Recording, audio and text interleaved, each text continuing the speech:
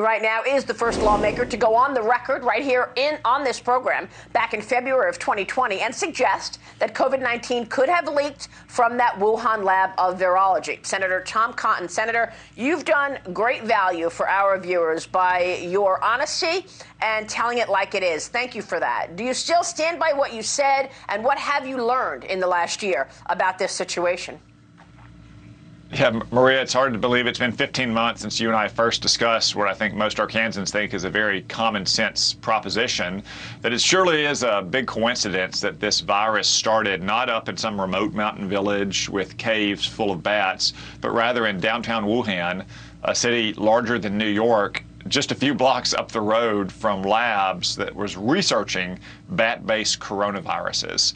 And since then, every bit of circumstantial evidence, to include evidence that came out in the final days of the Trump administration that some employees and staff at these labs may have had coronavirus-like symptoms as early as October or September of 2019, continues to point to these labs as the origin of this virus, not that food market that the Chinese Communist Party used as a cover story from the very beginning. That's why it's so imperative that the Biden administration hold the Chinese Communist Party accountable and demand answers for all of these questions.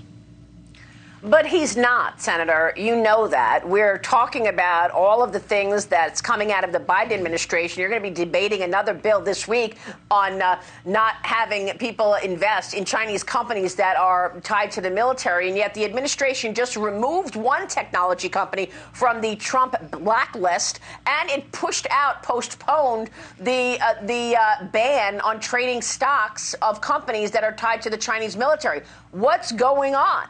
The Biden administration keeps giving the Chinese Communist Party a break and rolling over for the CCP. We have a timeline of events here on the history of the gain of function research. And what we have on our timeline is that there was a pause in this research, and then the pause was lifted in 2017.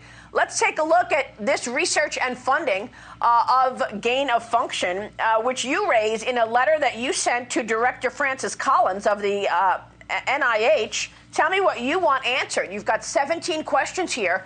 You and 6 other senators signed this letter to Francis Collins. Well, Maria, Joe Biden's been rolling over for aggressors around the world, not just China, but Russia and Iran. And this week, he seemed to draw a moral equivalence between Israel and Hamas when he began to demand a ceasefire. But the letter that I joined Senator Ron Johnson and a handful of other senators on very specifically asks the National Institutes of Health why they were funding gain-of-function research in these Wuhan labs. Now, Dr. Fauci has been to Congress, and he said this absolutely did not happen. But Dr. Fauci is playing word games. So the money that the NIH gave went to an American organization, which turned around and gave hundreds of thousands of dollars to these Wuhan labs to investigate coronaviruses and, yes, to find ways to make them more contagious and more dangerous.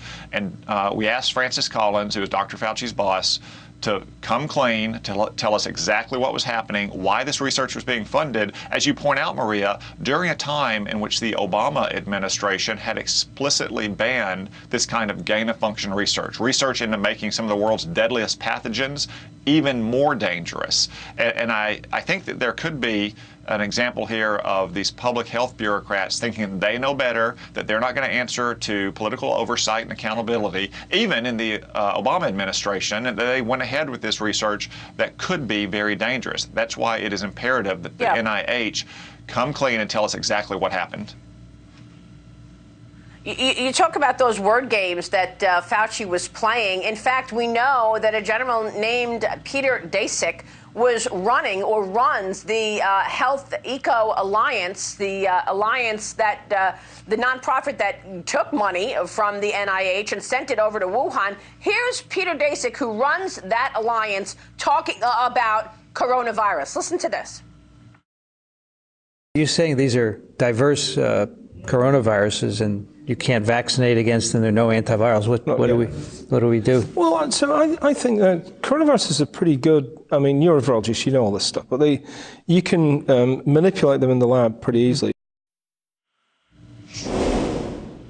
You can manipulate the coronavirus easily, he's telling us, in December of 2019.